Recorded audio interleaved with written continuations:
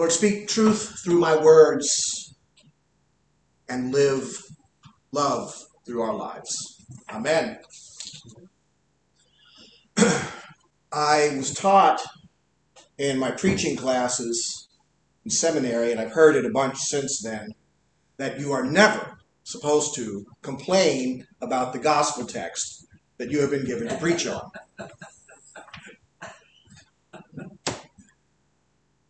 The day that they really said that, though, I was out sick. Because I can safely say that this gospel text in and of itself escapes my ability to use logic in this particular matter of faith. And then I thought, maybe that's the point. You and I are often reminded by our faith and by our Bible and by our Jesus that the world we live in is both beautiful and flawed. But faith calls us to find the way to navigate this minefield of a creation that is both beautiful and flawed. God calls us to find that path, as radical or ridiculous as it is, find a way to love very deeply, in some fashion, the very people, among all others, who wish us harm, as well as to love deeply those who give us no second thought, as well as to love deeply, of course, those who would go to the ends of the earth for our well-being. Now, for the ones who wish us harm, let's love them safely, of course. Let's not put ourselves in harm's way. Love them safely, but genuinely all the same.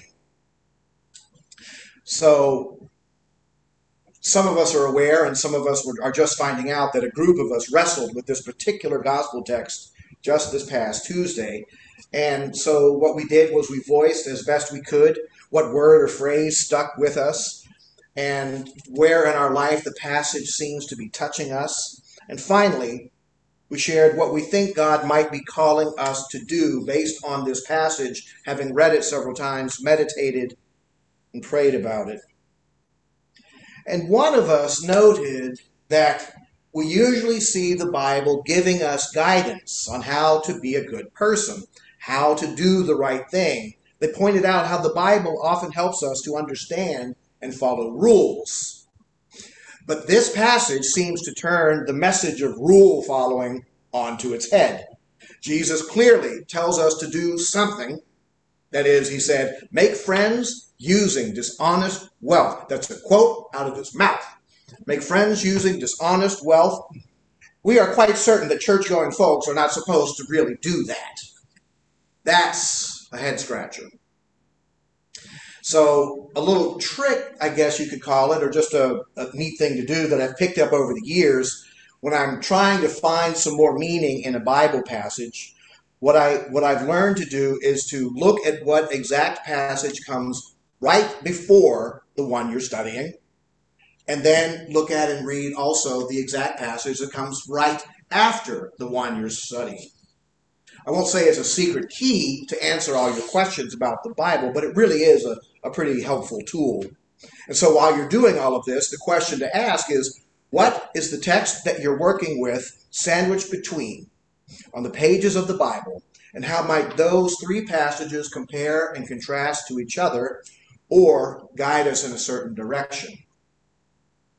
So, since I was struggling to get something out of this passage, I said, I'm going to give it a go. And I looked right before today's gospel passage. Guess what comes right before today's gospel passage?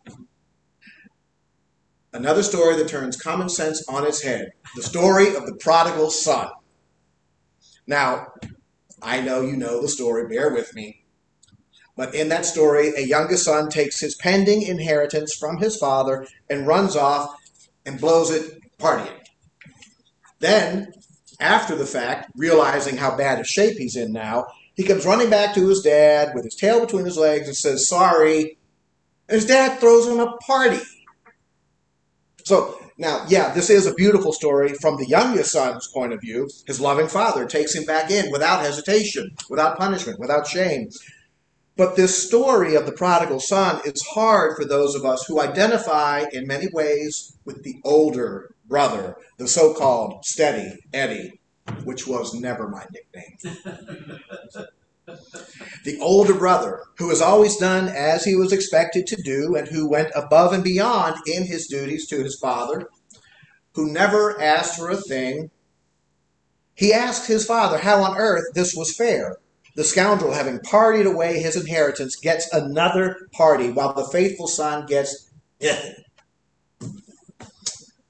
So that's the story before today's text of the shrewd manager, the story of the prodigal son, which, spoiler alert, should be retitled The Story of the Older Brother. And the text then that follows today's parable of the shrewd manager is another one that turns logic on its head. Got any guesses here? No, it's not Jonah and the whale. The passage after today's gospel is entitled Law and the Kingdom of God. Now let me set this one up for you a little bit. I think we would agree that we're usually told in the church that as followers of God, before Jesus came, we used to follow something very burdensome called the law. And that is how we got closer to God, by following the law of Moses that you find in the first 5 books of the Hebrew Testament: Genesis, Exodus, Leviticus, Numbers, and Deuteronomy. But then as Christians, we're taught that through faith in life, in the life, the death, the resurrection, and the ascension of Jesus, that we now get grace from faith rather than from the law. God's love comes through our faith, not through the law. So while we're expected to still be good and loving people, having faith in Jesus and following him replaces the onerous task of following the law. There are a lot of them, by the way, 700, 800 something laws. We're generally given the message as Christians that we are no longer under the law, but we're under God's grace through faith. So in short, the message seems to be Jesus wiped out the law. But in this next passage that I'm telling you about, here Jesus says to us, it is easier for heaven and earth to pass away than for one stroke of a letter in the law to be dropped. Did you wipe out the law or not? So we have these 3 head-scratching, paradigm-toppling passages in a row, thanks to Luke's version in his Gospel, chapters 15 and 16. You got the story of the prodigal son, seems to say, don't do the right thing all your life. Just party like it's 1999, say you're sorry, and we'll throw you another party. Then we have Jesus today literally telling us, and I quote, make friends for yourselves by means of dishonest wealth, so that when it is gone, they may welcome you into the eternal homes. Then the next passage that I mentioned, the law and the kingdom of God, Jesus says, he seems to say, well, we used to have to follow the law, but now, well, you still have to follow every letter of the law. So in looking across these 3 different passages, I came up with something. I've decided that all 3 passages are nonsensical on purpose. Hear me out. Maybe you and I are supposed to be of the mindset that nothing in this text today is as it seems to read. That this text is not supposed to make immediate, logical sense. Maybe this is one of those times when a religious leader, in our case Jesus, says something so arcane to his followers that they all run around scratching their heads. So here is what has helped me with this one. First, if you have this idea, let go of the idea that the rich man in this story is our God. Let's have it at face value that this is simply a story about a guy who has so much money that he has to pay another guy to watch it for him. And some of you may breathe a sigh of relief here. We're just going to hold on. Sorry, Ben.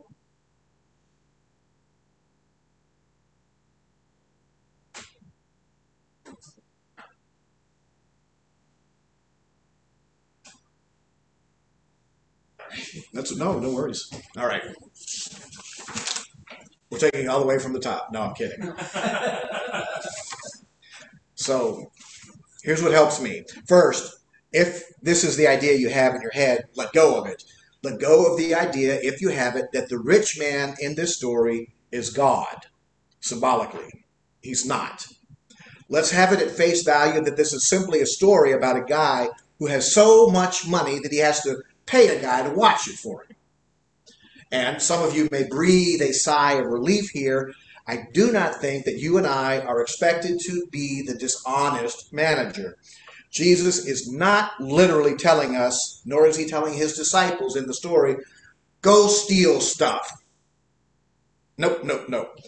The story, perhaps, may well be about how, at times, being a follower of Jesus Christ means we have to sometimes do the good thing for God, even though it may not appear to be the right thing to the world.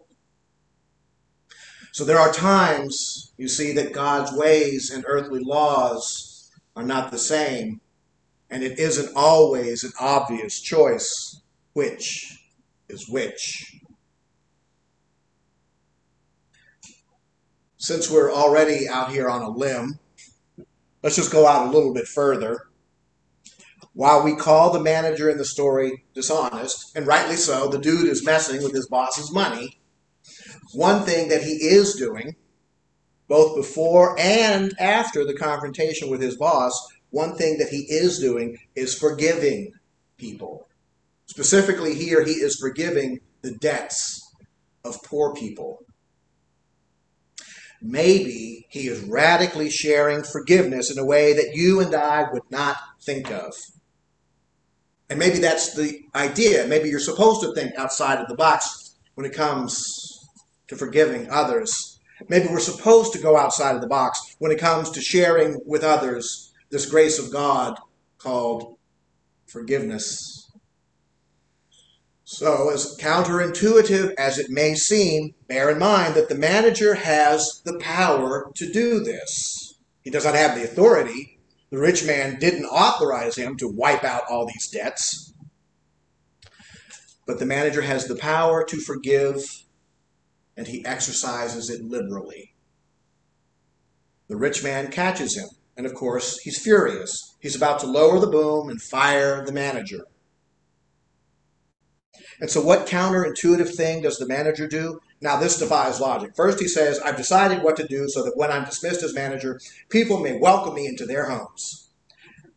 And then he doubles down on squandering his boss's money to the benefit of his debtors, which is exactly what got him in trouble in the first place. Then something else completely unexpected happens. Did the boss call the cops? No. In the process, the rich man, I contend, is inspired by this head-spinning, life-giving action called forgiveness. He's changed by witnessing it. He's converted. And he was simply a witness to it, not the recipient. I mean, this forgiveness cost him plenty. Even still, he then forgives his shrewd, now no longer dishonest manager. He learns that maybe the grace of God, here seen in these acts of forgiveness, is so freaking radical that it makes no earthly sense, so why don't I do it too? He seems to catch the forgiveness bug, and he praises the manager. And that doesn't make sense to our ears because it isn't supposed to yet. After all, true forgiveness is not an act of the brain. If anything, forgiveness as an act comes to us from God, and it's an act of the heart. It's an act of the soul, not the brain. We don't think our way into forgiving ourselves or someone else. You don't learn to forgive by attending a lecture on it. We learn to forgive by witnessing it. We learn to forgive by experiencing it. True forgiveness is a radically loving and illogical act that might just be contagious. Forgiving something or someone is a spiritual deed that changes how we act without first changing how we think. Nonetheless, forgiveness is an act that will demand of us a lot of thought. Forgiveness is not simple. Forgiveness is not easy. I mean, when I need to forgive someone, I'm not mad for no reason. I'm not in trauma over someone giving me flowers or money or a peanut butter and jelly sandwich. No, I'm stuck with trying to forgive something or someone because something really hurtful happened. Forgiveness is really hard. But for some reason, we have to be able to find it. We have to make use of it if we're going to truly live the abundant life that God in Christ wants us to live. Note, I said forgiveness, not reconciliation. You can forgive something, you can forgive a person without suddenly having warm feelings for them or wanting them in your life. Forgiveness is God's gift of letting go of what keeps us from truly living. So, I'm going to try doing these things that make no sense sometimes, just because it might be the only way at certain times to live the way God wants me to. God, give us courage to do heavenly things that make no earthly sense. Amen.